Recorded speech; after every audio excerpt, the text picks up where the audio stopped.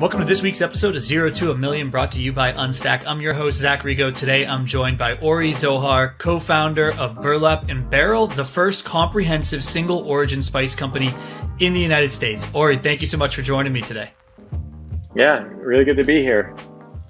So I'm excited to get into your background. I think it's a unique journey.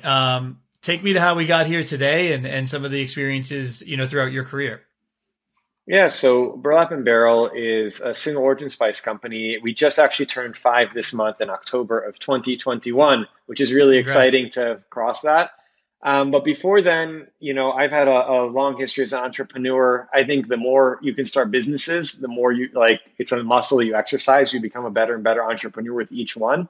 And so even straight out of college, I had a bunch of projects where I would buy caps and gowns from graduating seniors because you're never going to wear your regalia again. And I would get them dry cleaned and sold to the next group of graduates. And so I've always had all these various projects.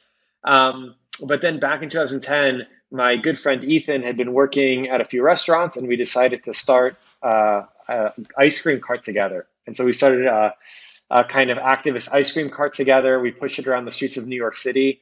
And we got our first experience with building a social enterprise. I'm sure everybody sells ice cream, but how do we have one with an interesting story and interesting flavors and a connection to a larger impact? And after doing that for a summer and getting 3 cavities, my dentist was very unhappy with me.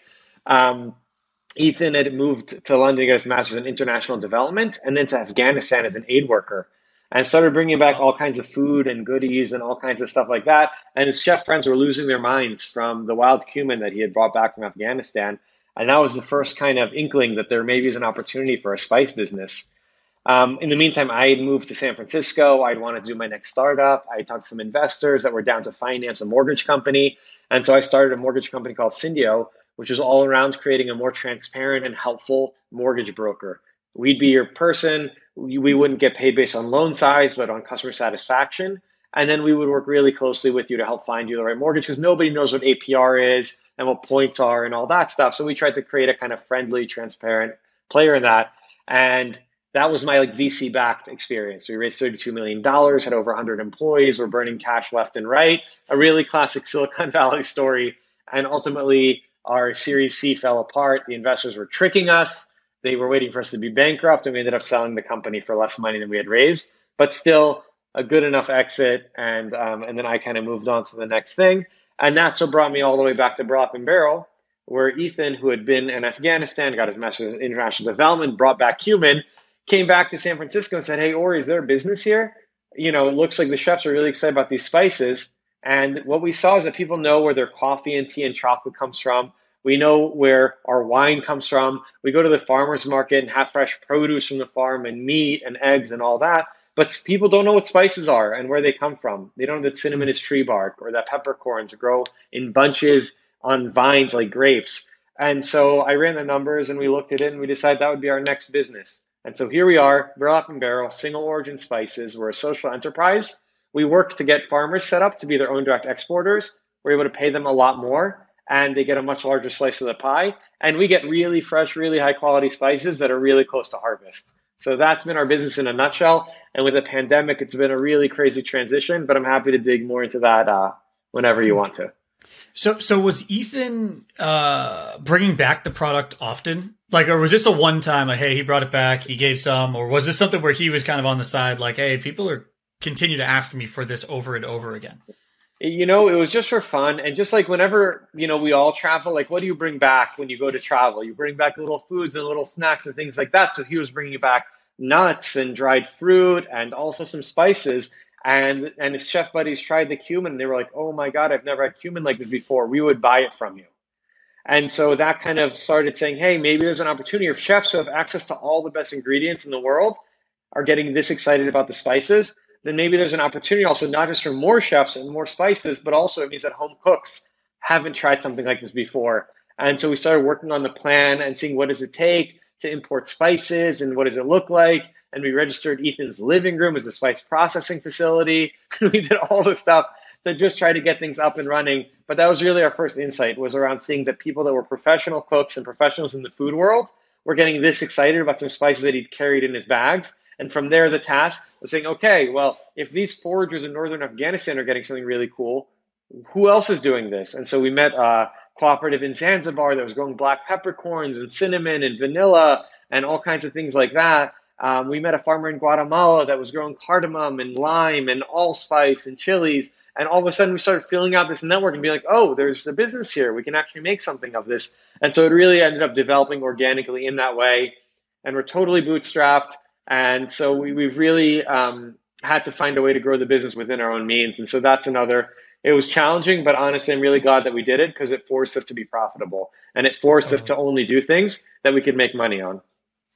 And is that a little bit of a learning experience from your previous startup? Yeah, totally. I think so often, like companies that are venture backed, making money is something that you do in the future. being wrong, and maybe you're right, and maybe you're wrong. And I think that's a really tough, like existential risk for the business. We had limited resources, and that forced us to focus on how to do things and how do we make money doing things today, and be able to keep growing, keeping able to pay our farmers, keep paying them up front, keep kind of getting bigger and bigger purchases. And you know what? At the beginning, it meant it was cheaper to jump on a flight and fly over there and check 2 bags full of spices under the plane than it was to hire a freight forwarder and do all these things. And so we were scrappy and we were lean. And that's something that we've kind of taken forward with us. And it's been really important to helping us build our business. I love that. So you mentioned a couple other industries, coffee and chocolate, I think were 2, and wine. Do you feel like there was one, and I feel like this is more apparent in coffee recently with a lot of these kind of like, local shops that are sourcing the coffee and they've got, the trash cans filled with the beans right there and they're grinding it. Do you feel like there was an industry that you guys looked to and were like, wow, like people know where this is coming from and they're starting to become, I don't want to say obsessed, but interested in the sourcing of the coffee beans, let's say. And that leads to some market education that maybe we can use. You kind of mentioned that, so I'm interested to dig in there. Yeah, that's exactly it. I think we always know that like behavior change is the hardest thing to do. It's harder to say, you do things this way now, come with us and we're going to show you a totally different way of buying. Come online, do this and that. And so It's really hard. But what we saw is that like people knew where the rest of their kitchen was from. And so basically what ended up happening is like, I opened my fridge and I have produce from the farmer's market and I got meat from a local butcher. And I know coffee and tea for 2 decades have been doing the hard work of telling people that origin matters and supply chain matters and the farmer matters. And so we were just able to say, hey, you believe all of this around the rest of your kitchen and the rest of your pantry? Well, it's actually true for spices too. And let us show you why. And so that ended up being a bit of a more intuitive thing. If you already believe this, then extending those beliefs to spices was a much smaller jump than trying to be like, hey, trying to convince somebody from scratch to do this. And so that's what we kind of leaned into really hard. And that was also something that we saw during the pandemic, because once, let's say we got you to agree that our spices are a lot better and that the main spices in your grocery store are already dated and have lived their best years, they're already behind the spices by the time they get to your grocery store.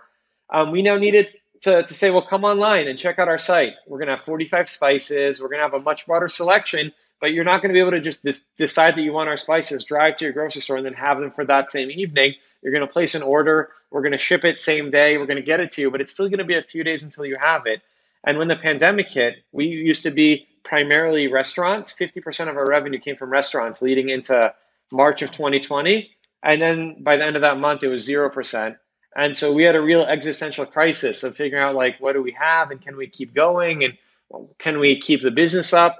And by the end of May, home cooks had more than replaced the business that we lost from restaurants. And then by the end of the year, we ended up growing 4 or 5x, which was really crazy and unexpected. So we went from like trying to figure out what we need to keep surviving to scrambling to get more things into stock as quickly as possible.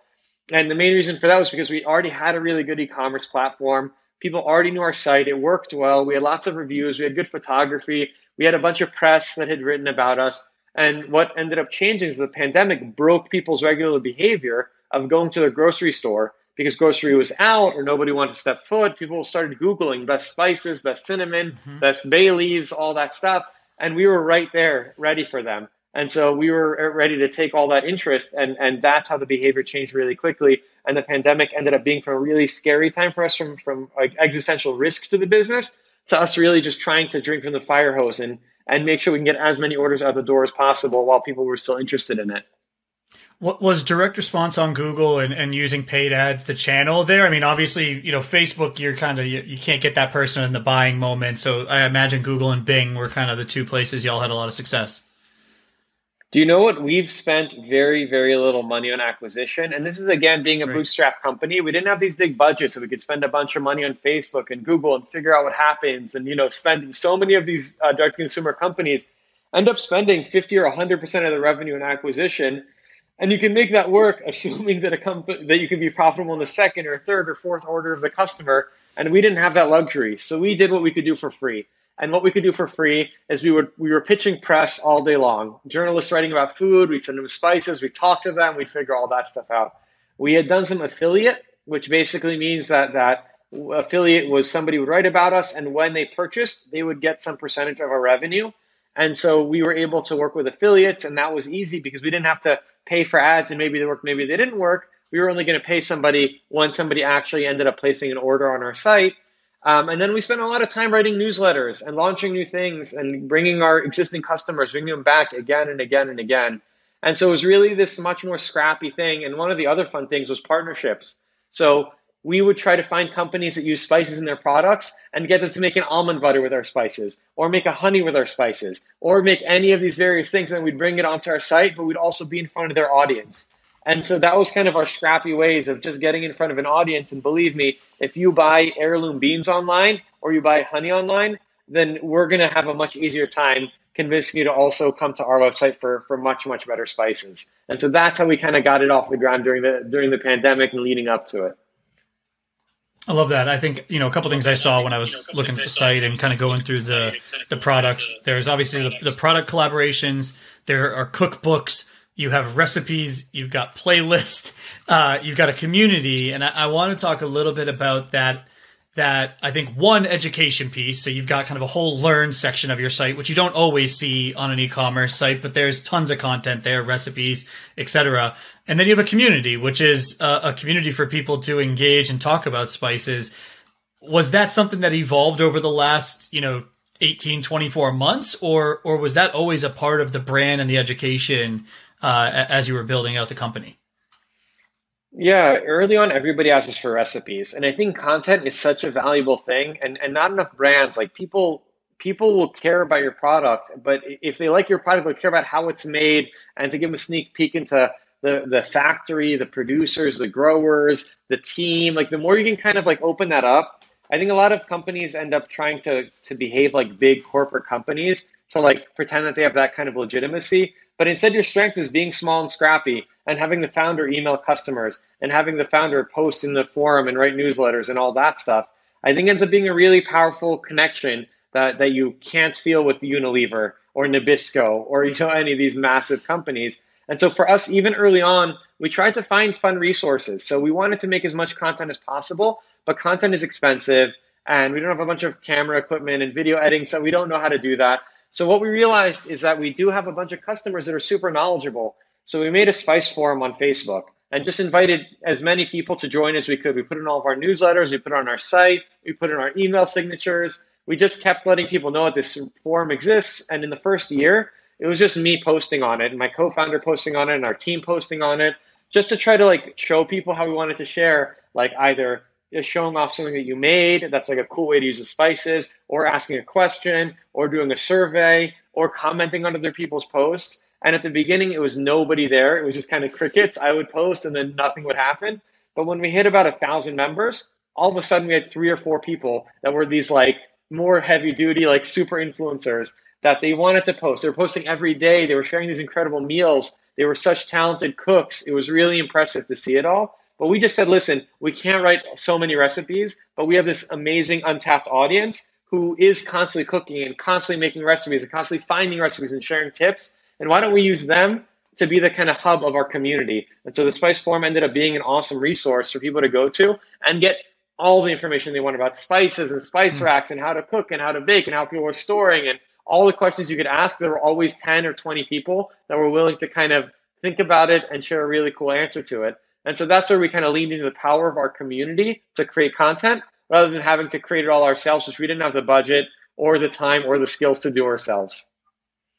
So now there's 6,300 members. How the heck did we grow? I mean, is it word of mouth? I'd love to hear that scale is quite large. And I've tried to build a community at Unstack, and we've got a Slack community, 700-800 members, which in a year I feel pretty good about. But to get another zero to that is challenging. Yeah, you know what? We just made it easy so that we just really shared. Maybe this is one of our resources. So anytime somebody signs up for a newsletter, places their first order, anything like that, we send them welcome to the community.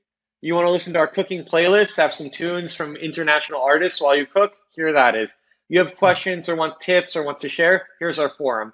We just are constantly making these resources really available. And so just like we did the same thing with our newsletter list. We would just write newsletters out when we had 500 people on our email list, and now we have over 80,000. And so, but we always just did the practice of writing a captivating content, of talking to people kind of eye to eye across the table. And we just got better at it over time, and people kept coming in and in and in. And so we haven't done any crazy hacks or anything like that.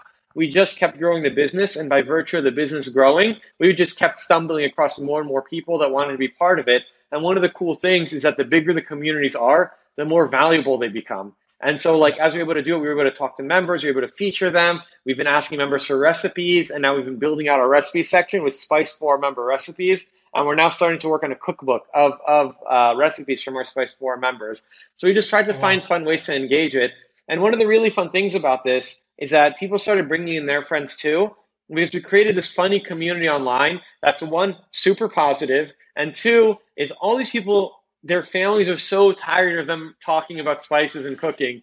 And they found this community of other people that want nothing other than talking about spices and cooking. And so it's been really nice to see how people have kind of found each other and found other people that have the same passion and same interest.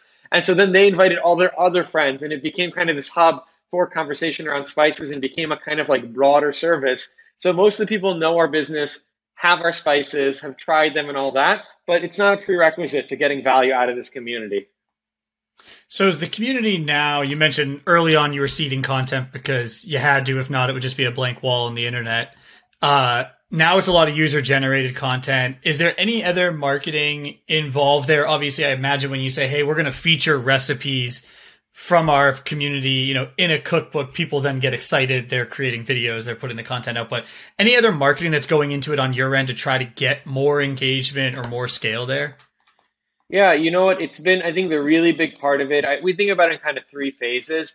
Phase one is getting people that don't know about us to know about us, right? The awareness. And a lot of that is through press and journalists. And that's less than, we're not sending out press releases.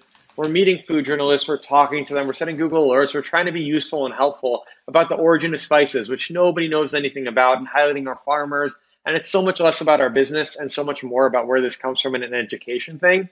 The middle one is make sure we have high conversion rate on the website. So we're constantly doing things saying, okay, you got to the website. Can you find what you need? Is the free shipping rate really easy to get to? Do we have a bunch of collections that make it easy for you to get on the site, add to cart, and check out and get free shipping? Is the search bar working really well? We now have more than 50 spices. Is it easy to navigate the website and find what you're looking for? So we're constantly doing all these little things, and there's no silver bullet, but everything makes conversion a little bit better, helps people find a little bit better. And we always ask people to email us, and we try to do as much as possible to reach out to people. Even very often, if it's your first order, we'll email you, not an automated email, a personal email. I would just say, hey, I'm Ori, I'm the co-founder. Thanks so much for placing your first order. How do you find about us? How can we help you with something? And what ends up happening is this is not scalable, purely qualitative, not quantitative. But we find out that there are things that are broken on the site, or somebody says, I wish you carried this, or I was trying to find this and I got stuck. And they give us all this information on where they're stumbling. And just one way that's helped our business is we got 3 or 4 people say, I want one of every spice. And we said, really? And they said, yeah. So we made the complete collection, which is literally one of every single spice that we have. At this point, it's over $400. I said, nobody's going to want this. It's too rich. Who wants that? And people have been sending it for housewarmings, for wedding presents, for birthday presents, or just to kind of do this above and beyond thing. And last year we did more than $100,000 of revenue just from our complete collection alone, which was really surprising and unexpected. Crazy. But it all came out of listening to our customers, and they asked for this. And so we just got a chance to do it for them. So really that's all about lowering the bar for somebody to reach out to us. And the third phase is all about saying, hey, and not enough people do this, but it's so much easier to get an existing customer who's already placed an order to place their next order. And it's because they know you, they've taken a risk. Hopefully they like your product. And so a lot of this stuff is around sending out newsletters, is about reaching out to customers, is around making cooking guides, is around finding new and fun, interesting things on the website. And so how do we make the site this, like, we're not like Whole Foods, like we don't have limited shelf space. We can launch 50 products tomorrow if we wanted to, and we could take them away. So we have all these like limited release, collaboration, co-branded products. We're launching a spice grinder and an apron and a this and a that, just to have lots of fun things so that going to our site really feels like you're going to this specialty spice experience, that the website is fully built for it. It has all these fun things. You're going to stumble across something new every single time you go. And so a lot of that's been about re-engaging. And so when we grew 5x in 2020, half of that came from new customers, but half of that came from existing customers, just replacing so much more of their pantry with our spices. And so too many people are always thinking about, where is my next new customer? Where I think you should spend a lot more time focusing on, like, who are my customers today? How do I make their day? How do I add extra goodies to their orders when they place their second or third order? How do I send a personal email from my team, from the founder, from whatever? Like, how do we just make it magical so they go from being a one-off purchase to a repeat purchase, and then you're going to see them again and again and again, and that's where the rubber hits the road. So you mentioned a few things there, product launches, collaborations. Who's in charge of the new spice mixtures? Is that coming from a partner? Is that Ethan still? I'd be really interested in, like, hey, we got a black lime and we've got a wild mountain cumin and we've got, other sort of mashups or collaborations. How are those partnerships or new products sourced?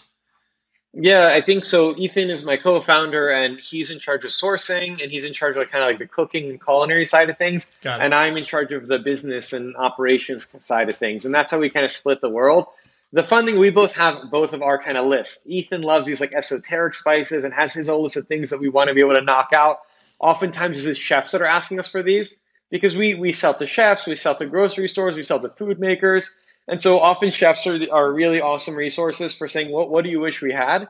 And then we have a bunch of, on my end, I'm a more casual cook. I like to cook with things, but I can get overwhelmed. And so I want to just make sure that we're covered on our basics, and on people that are like, what about garlic powder? What about onion powder? And we're also going to lean into next year a lot more blends, because we learned that it turns out that McCormick's best-selling spice is not peppercorns, it's not cinnamon, it's Montreal steak and chicken adobo. Yes. And so people just love spice blends that they're already mixed in the right proportion. You can just sprinkle it on food and it'll be delicious. And so we're starting to develop our blend lineup. Now that we have all these single origin spices, the next step is to start mixing them together so that our customers have these really easy to use blends. And so it's always a collaborative conversation, but making sure we have really cool new stuff that people have never come across. And we're the only people that you can get it from in the US. But also having really stuff that's easy and intuitive. And you're like, listen, I love chili peppers. You're like, great, let's get you a full variety of chili peppers that'll just blow your mind. And I think that'll really be fun and interesting and different. And so we're constantly trying to find that kind of balance. And so that we can both have the high-end cooks and the casual cooks. Everybody can find what they need and get to it pretty easily on our website. Love it. What are you most excited about in the business and kind of the go-to-market strategy for the next 12 months? So obviously you've had an amazing run in 2020, obviously changed the business slightly. And I'm sure 2021, you've kind of harnessed and refined the D2C strategy as opposed to the other direct to chef strategy, which is also D2C. But talk me through what you're most excited about and from a business and marketing perspective. Something from a business perspective that's been fun is that we used to barely be able to hit the minimums for like everything that we needed. Our partner farmers would laugh at us when we would come by and ask them for 25 kilograms of cardamom or whatever, because we were their smallest customer by like 2 zeros, And now what's really cool is that we're buying farmers' entire harvests, and we're their main customers. And like our partner farmer in India, Dr. Salunke, who we buy our turmeric from, we used to be, again, the smallest customer of his, and now we're not only buying everything he grows, but he's training some of the neighbors on how to grow it. And because he grows regeneratively and organically, it's actually really cool. He's taking other farmers that traditionally sold non-regenerative, non-organic turmeric, and they're seeing that he's really succeeding and growing his business, and we're just insatiable. And so he's teaching them how to do that. And so the community is growing. And so what's been really fun is we're able to say we can now put some money behind our mouth. Like we can buy farmers' entire harvest. We can prepay them much nicer. We can help them buy grinders and help them find all these ways that at the beginning, this was all a couple of goofy guys coming to their farm and saying, we'll be back. And then being, yeah, sure you will. Yeah. And now we're here. We're buying full containers of spices. And so we're getting to make good on the promise that we made to our farmers 5 years ago. We're getting to, and that's really been exciting. And one of the other things that we really like is that we used to do collaborations to try to get our name in front of other customers, like products. We would go to a bigger company and be like, hey, will you make a salt that is blended with our spices?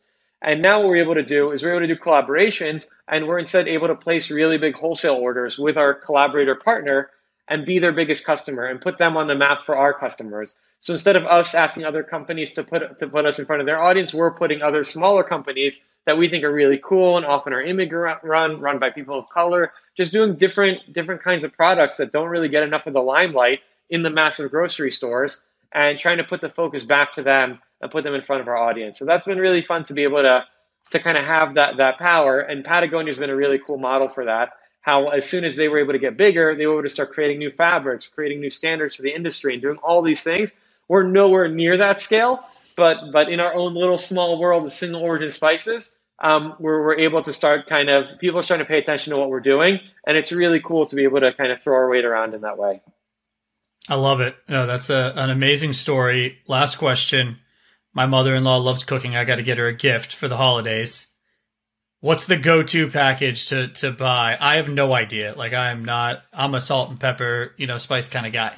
I love spices. I'm happy to put them, but I'm not cooking. So I don't know. What's a good little package I can buy that's just the perfect entry package to Burlap and Barrel for my mother-in-law as a holiday gift? Yeah, so we have two things there that are fun. One is our fundamentals collection, which is just 6 spices that you will be familiar with.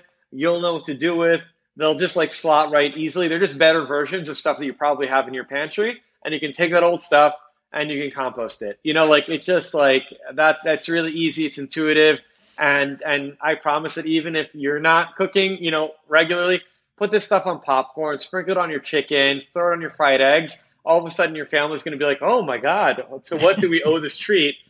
If your mother-in-law is a little bit more adventurous, we have our Chef's Choice collection, which is our choice of 6 spices that me and my co-founder chose that we think are ones that you maybe haven't come across, but you're going to try them and you're going to love them. So like we have sun-dried tomato powder. We have ground bay leaves, and instead of whole bay leaves, just use this as a powder, and it's going to be really great. We have a really incredible garlic powder from northern Vietnam that's so savory and so intense and so delicious. And so we have all these really fun things that none of this should be intimidating. All this should feel like you're at play. And believe me, you're going to start using, you're going to be painting with a much broader palette for flavor once you start kind of integrating some of these spices into your cooking. And so if you want to, you just let me know, and I'm happy to put together a set for your mother-in-law, or even make sure that we get you some spices that you can use in your kitchen. I'm sold. I've already added a couple to cart, the ones that you recommended. So, Ori, thank you so much for joining me today. Where can everyone find you, connect with you, or more importantly, connect with the brand? Yeah, absolutely. So if any other entrepreneurs, especially food entrepreneurs, especially people running social enterprises want to talk about anything, feel free to reach out to me at ori@burlapandbarrel.com or add me on LinkedIn. I respond to every email that I get. It's too much, but I try to. Otherwise, check us out on Burlap and Barrel on Instagram. We just got back from a trip to Hungary where we got to meet our partner paprika farmer and spend a few days on the farm with him. And you can come and just basically explore and see where spices come from, see what the farms look like, see what the people are that are growing them, and see what makes them so special. So check us out on Instagram, Facebook, or join our spice forum on Facebook. So you'll be able to find us there. But come check us out, and we'd love to get you some spices. Awesome, Ori. Thanks so much.